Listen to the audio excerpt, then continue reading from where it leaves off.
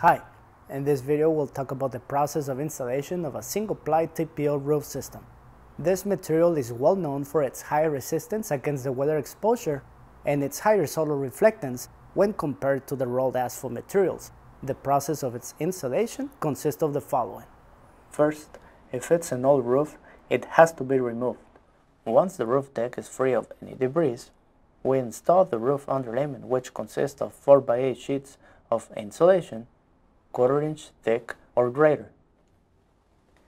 In this process, the underlayment insulation gets attached to the roof with manufacturer's approved fasteners and forced with metal plates.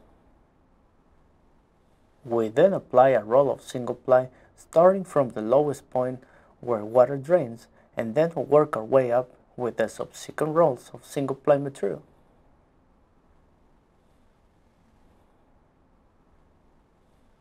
To minimize the amount of seams, these rolls come as wide as 5 feet or 10 feet. The next row of single ply material gets placed 6-inch overlapped to be able to get at least a 3-inch weld at the seam as required by the manufacturer.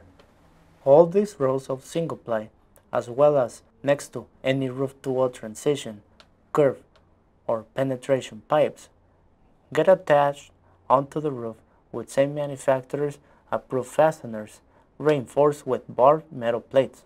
All parapet walls and curves of any kind, for example skylights, chimneys, or AC units, get the single ply material fully adhered onto the wall with bonding adhesive.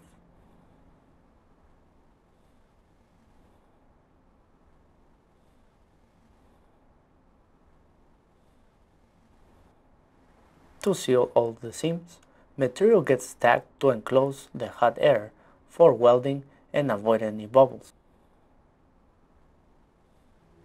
The most common methods for welding are using an automatic hot air welder for faster welding at long seams,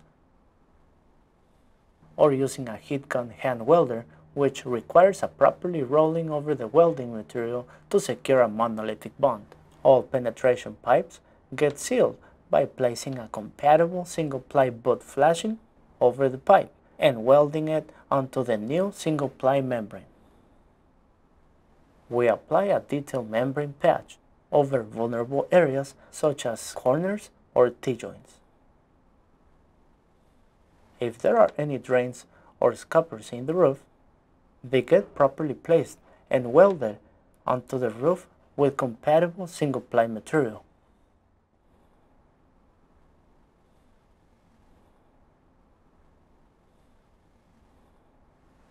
Then we do our final cleanup and walkthrough to make sure nothing is left behind.